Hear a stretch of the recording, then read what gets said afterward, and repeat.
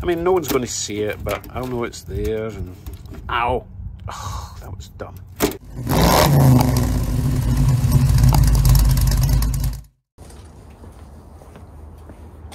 Hello YouTubes. My new rocker panels have just arrived. Let's open the box and see if they're going to fit.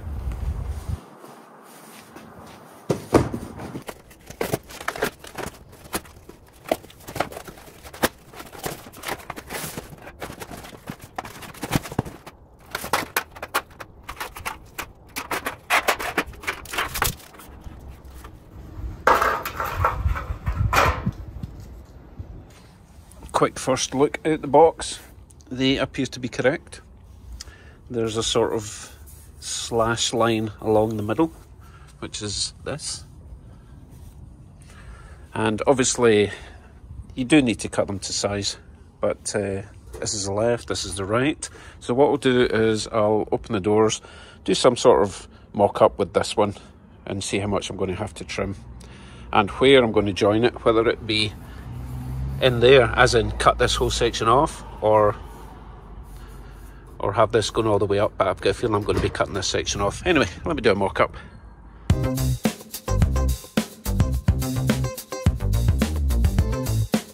Right, I can't do a mock-up until I remove these, because these are going to have to kind of do this sort of motion to get in there, and they're in the... I'd need to take these off anyway. Right, let me whip that off.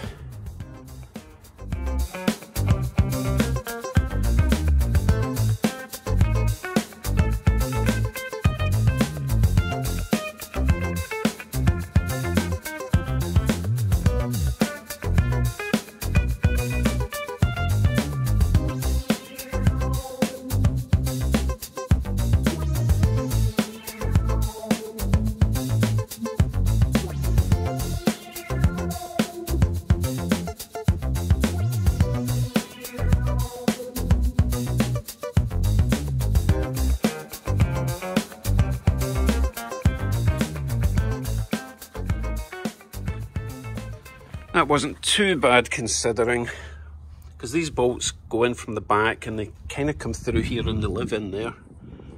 So it's a bit rusty inside. So those two came out, those two came out. Unfortunately, I did manage to snap one of them. But as you can see, they're pretty crusty. So I'll probably replace them because they've been weakened. Good thing is though, when I cut this section off, I'll have access to the inside where these bolt in, so I'll be able to grind off whatever was holding that broken one in and weld on a new nut, and then I can get new bolts to screw through. Right, let's move this out of the way and see if we can slide that panel into place somehow.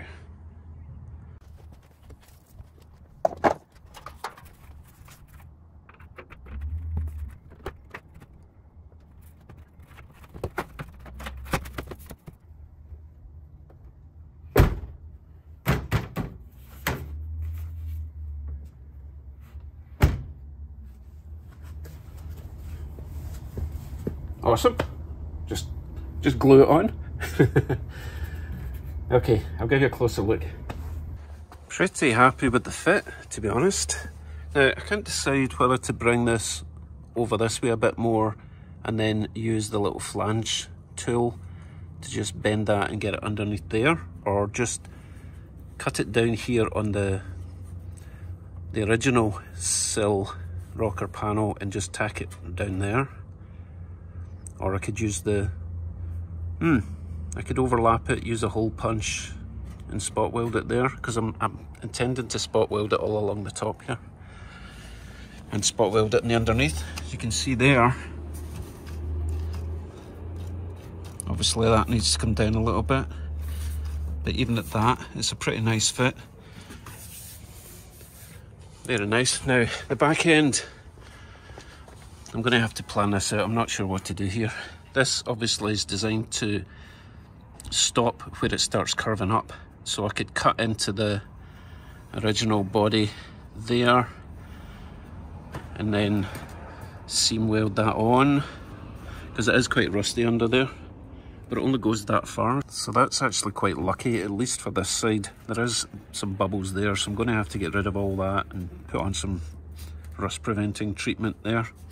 I think this has to go forward that way another inch, to be honest, because I noticed, or you might have noticed under there, it wasn't meeting up with the lower lip all the way. Right, lots to calculate. Let me think about that and I'll be back shortly.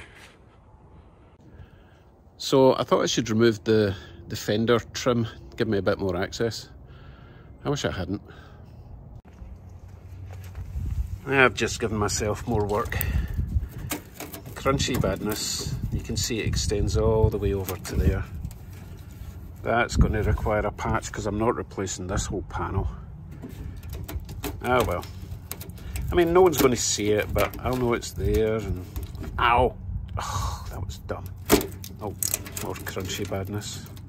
I'm going to keep this edge so at least I know where I've to patch it to. Stop! Tell me to stop! Oh. Anyway, that didn't really give me any more access than I already had, because I would need to take the whole thing completely off.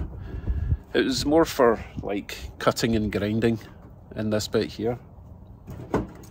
Anyway, I'll try moving the panel forward a bit and see if it makes any difference to what's happening at the back. So we are further forward by about an inch, and it doesn't really make much difference, to be honest. And at the front, I'm not really gaining anything. I think I'll just put it back to where it was and cut into the original rocker in by about 5 mil up there, and then all the way along this ridge here to approximately probably about there, and then down. I can always cut more, but it's easier to cut more than have to reattach what you've stripped off. But as I said, behind that's all rusty. That'll be getting chopped, but one bit at a time. So let's get this panel off, start getting the garbage out. Oh, the tricky bit's going to be getting the underside off. I'll show you that when I've got the panel off. Okay folks, here's the plan. I'm going to cut up there, not on the line. I'm going to come in about 5 mil in from this line, and then I'm going to cut all the way along that edge, all the way in a perfectly straight line. Yummy. Oh, nice. Yum. Crunchy. Oh, right, stop. And then I'm going to cut along here, but not all the way. This is an outline of where the metal from the new panel is, but I'm not going to cut all the way. I'll cut along, maybe down about there, and again probably about 5 mil lower. I can always cut more up. I can add more. Well, could add more, but that would be silly. And for the underside, what I was talking about, you can see all these little spot welds. So where that lip, let me get down there, hold on. Where the lip from the new sill, it meets another lip there. So I need to separate this all the way along. I might actually do that first before I cut the top, so it doesn't like put stress on this and bend that when I'm trying to separate it. Now, I think I might have the right tool to do this. Meanwhile, I just can't help myself. It's like bursting those packaging bubbles you get. It's so satisfying. The good thing is that the rust only really goes up to the very top there. Where it curls round and goes flat is actually good enough that I'll be able to weld onto, which is kind of lucky. Oh my god, it was really bad. Check this out. Okay, I'm getting carried away. Right, what was I doing? Oh yeah, perfect tool. This is my Mastercraft air tool kit that I very rarely use. And this, I believe, is a impact hammer thing. So what I do is, this springy thing here screws on there, and then you insert this thing here. Wow, it's never been out, it's really stiff. That's a sort of impact chisel thing. So that goes in the end there, and you go da da da da da da da, and hopefully it'll separate that lip. At least I've seen it on TV, and that's how they do it. So I will give that a shot. I think it goes in the underside of that spring. Tell you what, I'll look up the YouTubes, see how they do it before I do anything really silly. So, I checked online, it's not rocket surgery. Basically, you press the trigger and it goes in and out like that and creates havoc. Now, it's very loud, very messy, so I'll need to get all sorts of gear on my face. A couple of cuts I need to make first. I'm going to cut about there down.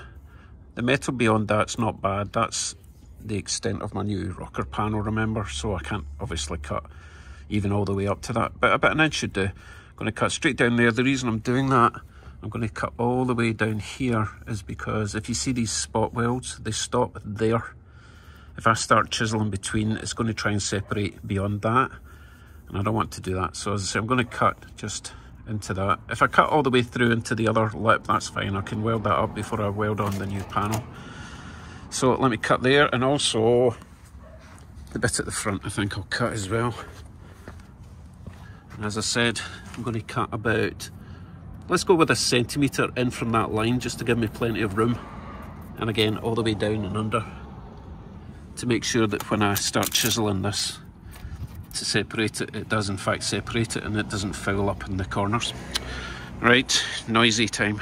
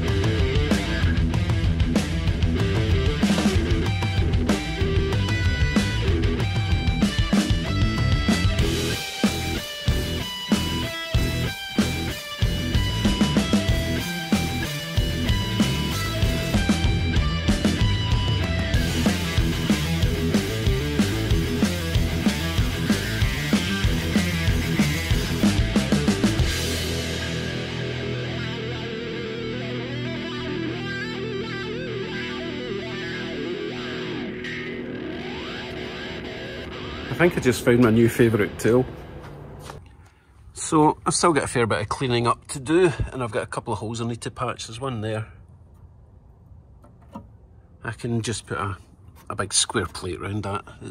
That steel is a bit thicker than the rocker panel steel, so I should be able to weld something. No one's ever going to see it, so as long as it's structurally sound. There's a nasty one there. I have to put a decent plate across that, so I'm going to have to chop. It's really just the bit that's missing is the really bad bit. So I will probably just trim that around there, weld on a plate there. Again, clean it all up, the front's fine. Just a bit of surface rust. So let's see, wire brush I think. Before I do that though, and start exposing fresh metal, I'm going to nip round to Canadian Tire or some auto body specialist and get some rust converter and maybe just some primer, just to make sure it doesn't instantly re-rust. So I'll be back shortly. Nice night for a wee drive in Bugsy. See you soon.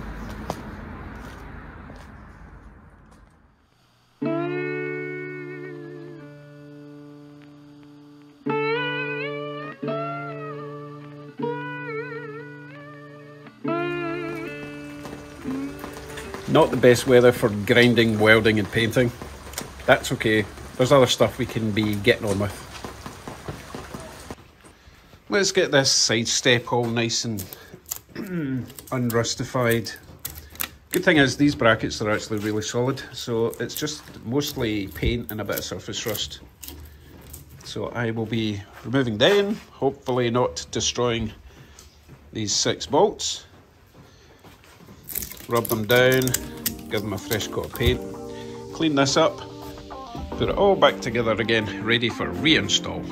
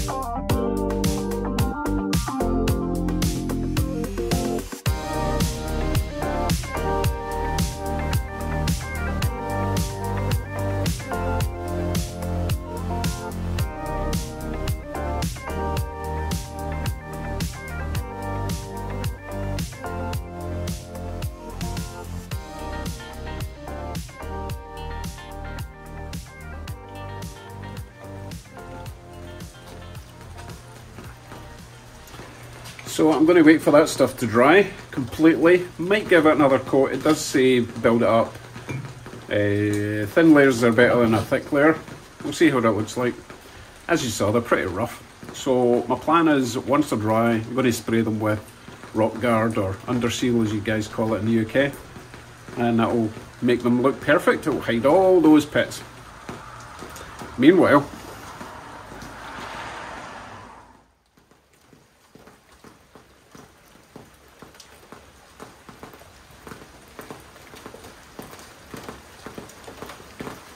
the rain's not gone off. In fact, it's done the opposite. It's really frustrating because it's actually quite warm. I've got a t-shirt on and I'm not shivering. So if it wasn't for the rain, it would be perfect for actually applying paint out there. Hopefully it's not going to get too cold in the next couple of weeks. I've got to get this done before the snow comes, or I'm never getting it done. The truck does not fit in the garage. Might fit in with a very tight squeeze if I really need to get some paint done. So worst case scenario, or I might need to get a big tarpaulin or something. Either way, it's got to get done because the truck's got to get sold. Anyway, we'll carry on. I've still got other stuff I can be doing on the inside, like trimming that new panel down. But that's all for now. Thanks for watching, and thanks to all my... I have no idea what that was. Thanks to all my Patreon supporters and YouTube channel members. Much appreciated. If you want to know what that's about, click on the link. Oh, and by the way, apparently you're supposed to hit the like button to spread the word. Take care. See you soon. Paint in my hand. Bye.